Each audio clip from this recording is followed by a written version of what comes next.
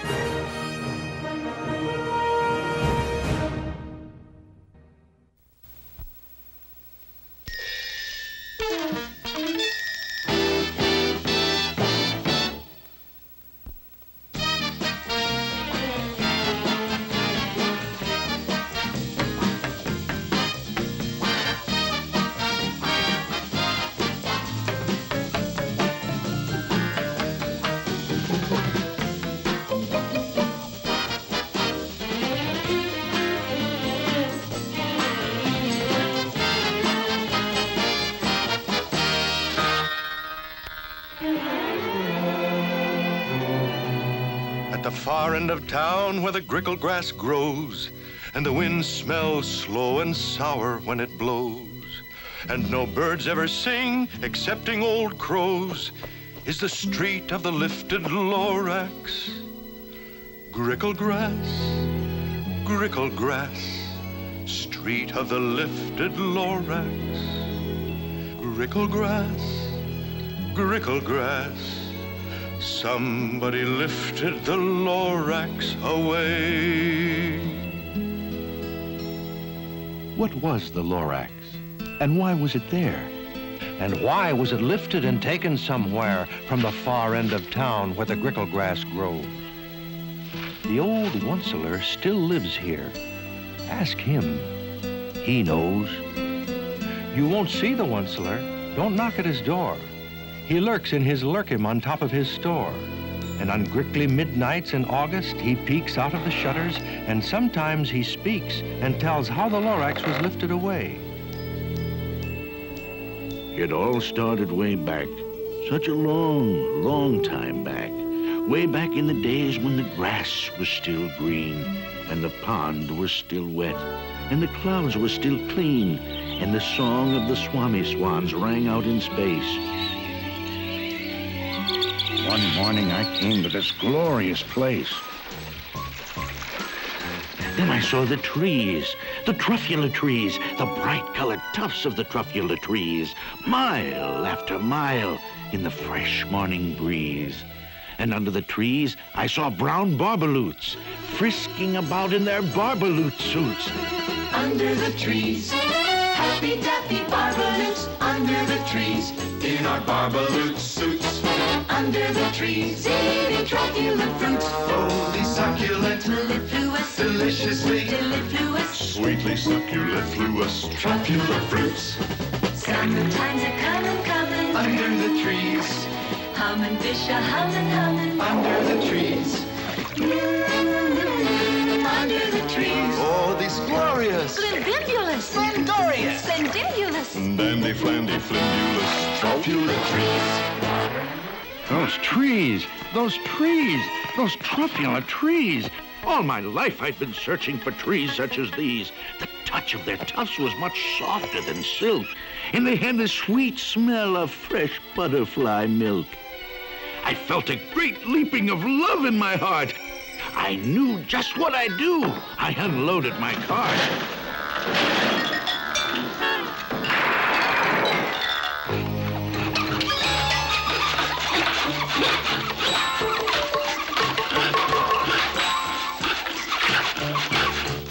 In no time at all, I had built a small shop. Then I chopped down a truffula tree with one chop.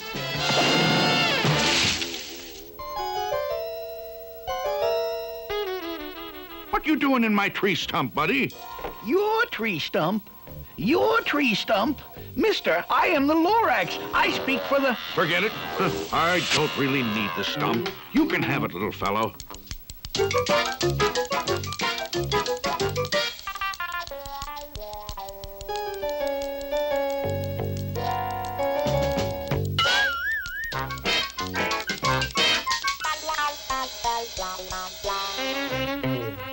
Huh? Just enough to finish the cuffs. A thing of beauty is a joy forever. Now, who'd you say you were, little fella? Mister, I am the lorax. I speak for the trees. I speak for the trees have no tongues. And I'm asking you, sir, at the top of my lungs, that horrible thing that I see, what's that thing you've made out of my truffula tree? Look, Lorax, calm down. There's no cause for alarm. I chopped down just one tree. I'm doing no harm. This thing is most useful. This thing is a need, a fine something that all people need. It's a shirt. It's a sock. It's a glove. It's a hat. But it has other uses. Yes, far beyond that. You can use it for carpets, for pillows, for sheets, or curtains, or covers for bicycle seats. Sir, you're crazy. You're crazy with greed. Well, there's no one on earth who would buy that fool's need.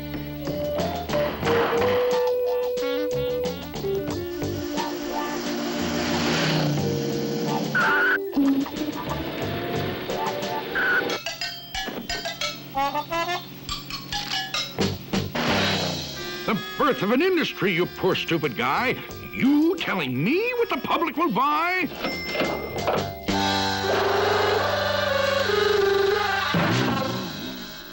Please, I object in the name of the trees. All complaints will be filed in this box, if you please.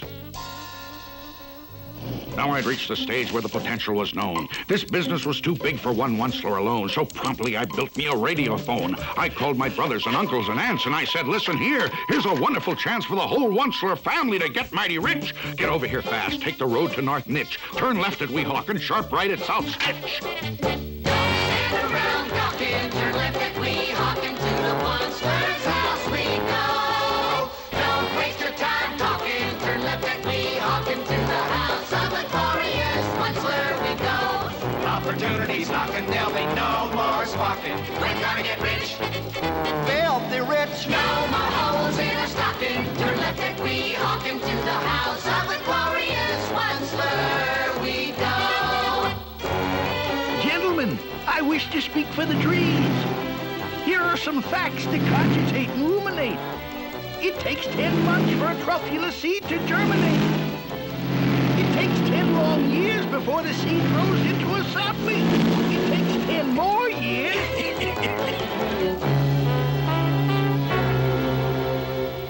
And in no time at all in the factory I built, the whole Onceler family was working full tilt. We were all knitting needs, just as busy as bees, to the sound of the chopping of truffula trees.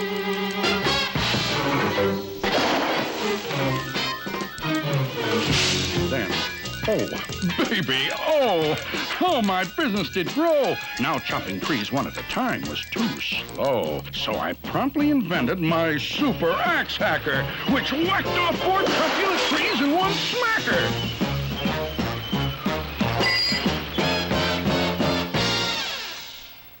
We were making needs 4 times as fast as before, and my profits, incidentally, were soaring galore.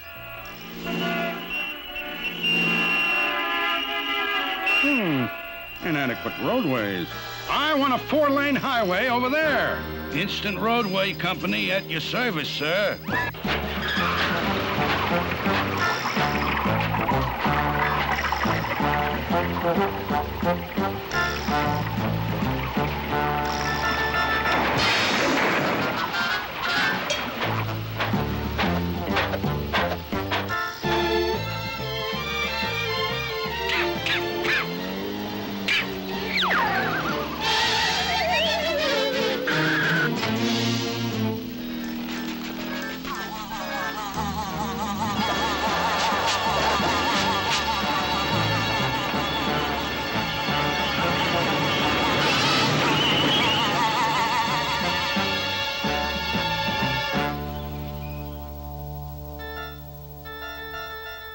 I speak for the trees. Let them grow.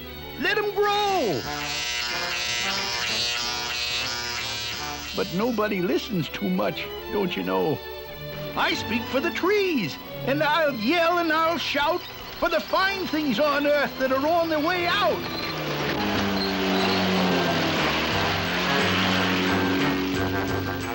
They say I'm old-fashioned and live in the past. But sometimes I think progress progresses too fast.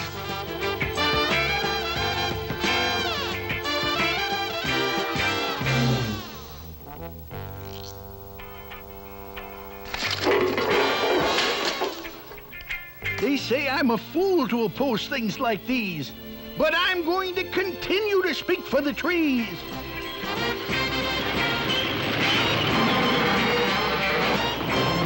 I'm going to continue to speak for the trees.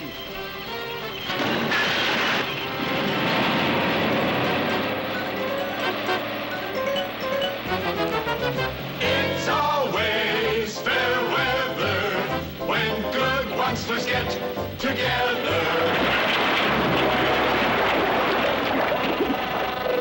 I'm going to continue to speak for the trees.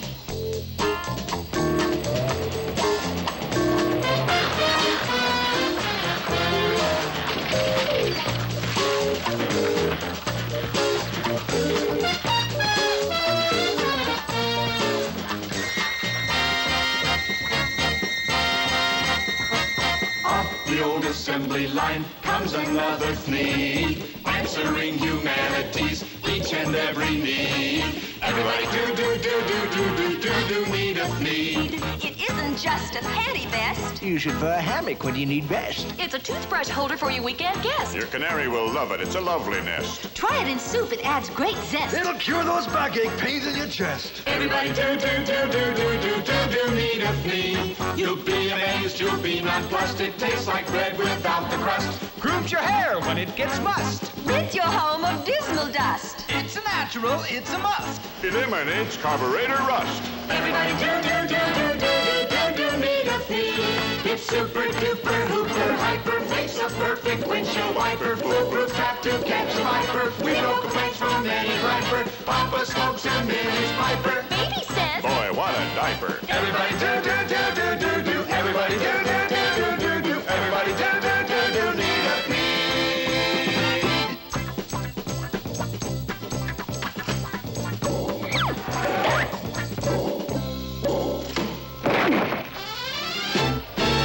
Today we're here to celebrate, perpetuate, and demonstrate our love for the good old monster, founding father of the fleet. 3 cheers for the good old monster, Georgie Washington of the fleet. Very heartwarming. Very heartwarming. Oh, place your hand upon your heart and recollect his humble start. He came here in a horse-drawn cart upon his sacred mission. Today the Onceler's fame has grown. Today the name of Fleet is known.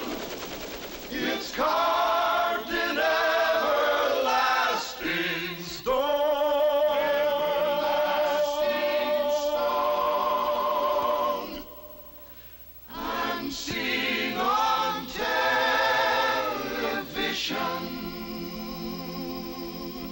For he's a jolly good monster, aren't we all? For he's a jolly good monster, aren't we all? 999,995, 96, 97, 98, 99, 1 million! Stop it! Stop it! There's something I've got to tell you. Huh? Oh, it's Nature Boy, the Garden Club member. Now listen, all of you. I am the lorax. I speak for the trees. Whoops! That was the lorax. He spoke for the trees.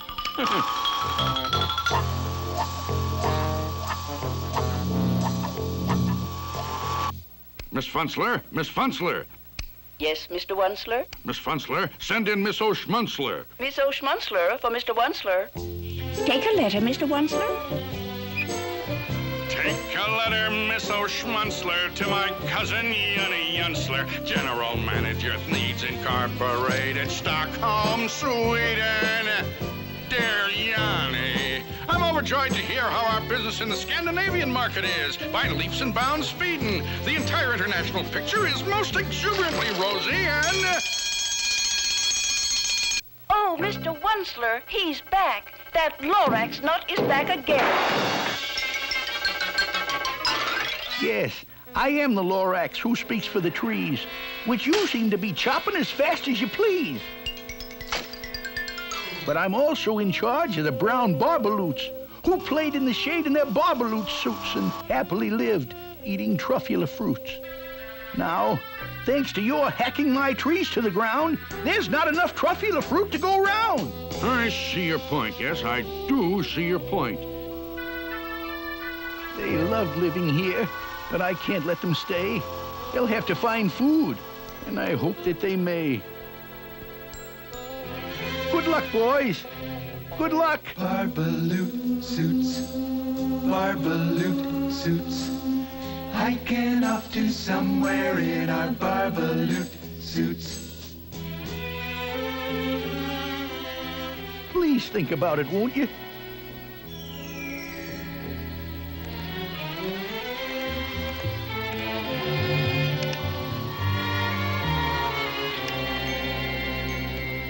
Every once in a while I sit down with myself asking, Wunsler, why are you a Wunsler?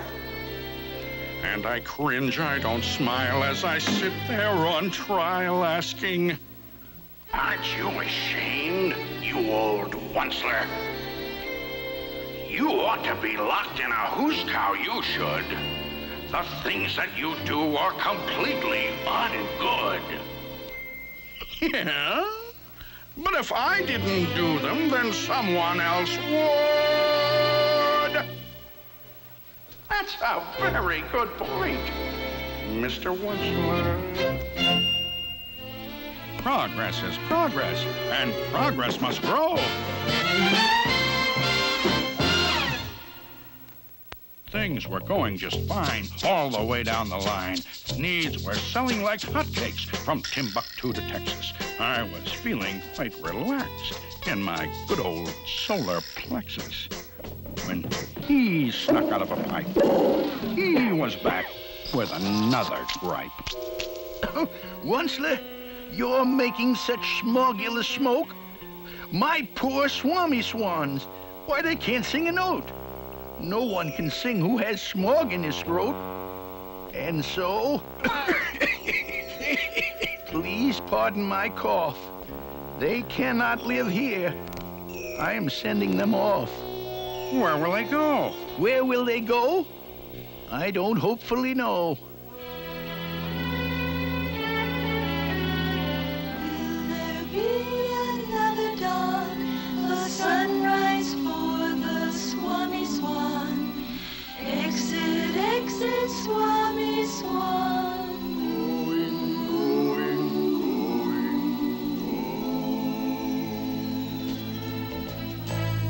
What do you want? I should shut down my factory? Fire 100,000 workers? Is that good economics? Is that sound for the country? I see your point, but I wouldn't know the answer. Tell you what I'll do. I'll think it over. No! You've run out of time for thinking things over. I'm sorry to yell, but my dander is up. Let me say a few words about gluppity-glup.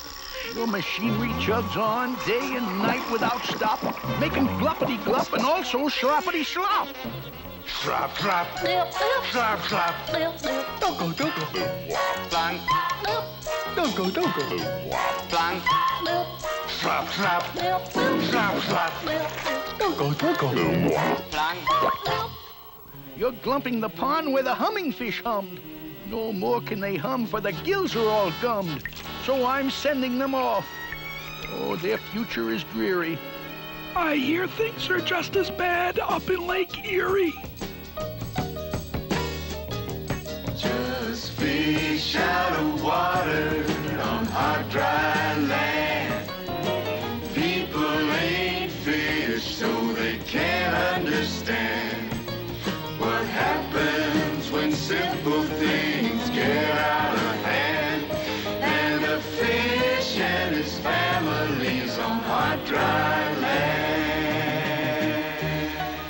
Well, Mr. Onceler? First the poor barbaloots, then the poor swami swans, now the poor humming fish. Oh, Mr. Lorax, Mr. Lorax. This cursed factory of mine, now at last I understand. Mr. Onceler, Mr. Onceler. Huh? Oh, yes, Miss Funzler. Stock market's just closed, and Thnees Incorporated stock is up. Up 27 5/8 points. Wow. Wow. Rowdy dow! Now you listen to me, Pop, while I blow my top. Trees. You speak for the trees. Well, I speak for men and human opportunities. For your information, you Lorax, I'm figuring on biggering. And biggering, and biggering, and biggering, turning more truffula trees into needs, which everyone needs!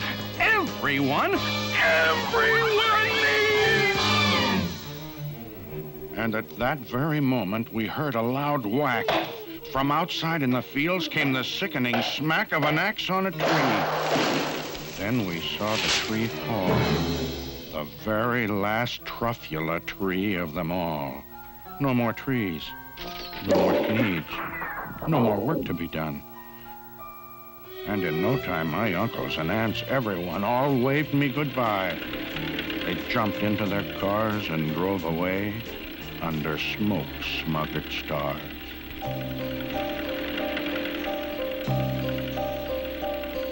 For he's a jolly good one, sir, aren't we all? For he's a jolly good one, sir, aren't we all?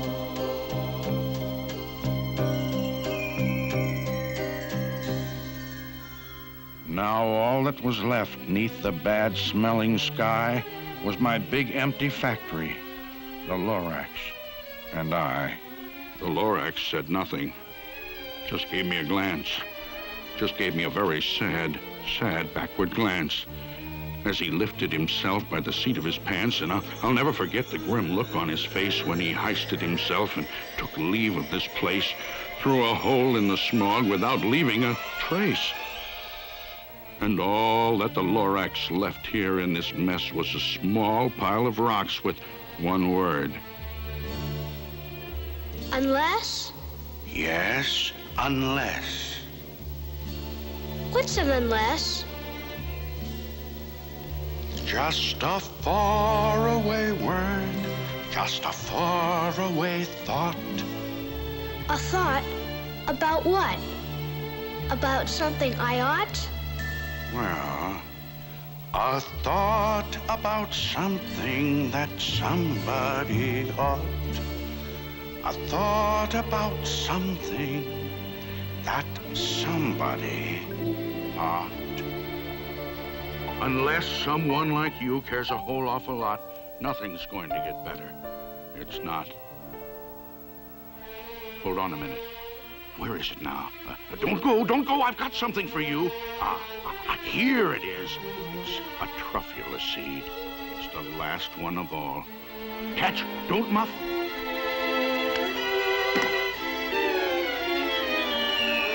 You're in charge of the last of the truffula seeds.